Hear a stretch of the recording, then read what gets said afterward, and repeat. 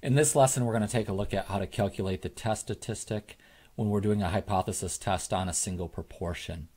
And I'm continuing on with an example that I used in a previous video, but the example is this. An advertising company claims that more than 83% of people read advertisements on billboards. To evaluate this claim, you took a random sample of 100 people, and 85 responded that they did read advertisements on billboards. So what we want to do is we want to calculate this test statistic for this example. And I'm only going to focus on the test statistic. I'll probably bring up a couple things that were in a previous video. Like, for example, our hypothesis statement, just to recall what that is. We have our null hypothesis, H sub 0, which is going to deal with our population proportion P. And then we have our alternative hypothesis, H sub A, which is also going to deal with our population proportion P. Now, the hypothesized value about the population proportion is P sub 0, and that's given in the problem statement. That's the claim about the parameter. So the advertising company claims that more than 83% of individuals read advertisements on billboards. So that's really saying P sub 0 is 0.83. And our hypothesis statement is always a statement about a parameter, so that's going to deal with the 0.83 for each of those statements. And we just have to decide what symbol goes in between those. And if you recall, I talked about the fact that the statements of strict inequality fall in the alternative hypothesis statement. And if you look in that very first line, it says more than 83%. So that's the greater than symbol, and that's going to go in H sub A, our alternative hypothesis statement.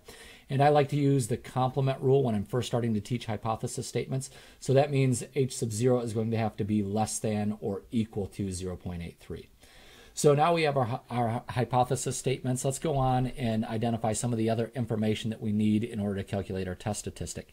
So right here you can see I have the test statistic written out, the equation for the test statistic. And you can see that I need this value of P hat, which I don't have yet. I have P sub 0, which I already pulled from the given information. And then I also need the sample size N. So in this case right here, let's go ahead and identify some of the information. So first off, our sample size N is equal to 100. There are 100 individuals that were surveyed. Then we have the variable X. X is the number of favorable responses to that survey that relate to the population. So in this case, X are the 85 individuals that responded that they do look at billboards when they're driving or whatever, or read the billboards. So now we have X and N, and we can use this information to calculate our sample proportion.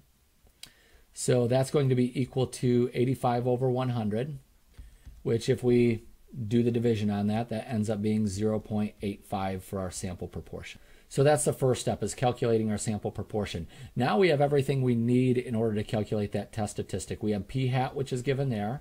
We have P sub 0 right here, and we have our sample size, which is given right there. So let's go ahead and start working through this. So this is going to be equal to our sample proportion of 0.85 minus our hypothesized value of the population proportion, which is 0.83.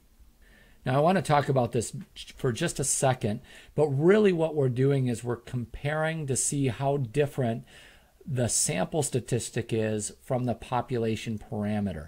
And in general, the larger the difference between those two things, the more likely we are to reject our null hypothesis. And the smaller the difference between those two things, the sample statistic and the population parameter, the less likely we are to reject our null hypothesis. So really it kind of depends on that, but we're also accounting for the variability of the population. So in the denominator, we have the square root of P sub 0 times 1 minus P sub 0, all divided by our sample size. So P sub 0 is 0.83, and that's going to be times 1 minus 0.83, all divided by 100.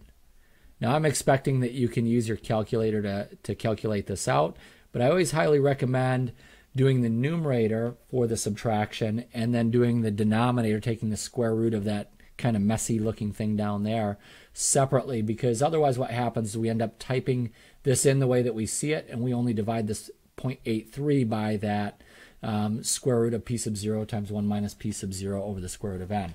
So we want to be careful when we do this. So in the numerator, we have 0.85 minus 0.83, which is going to be a positive 0.02.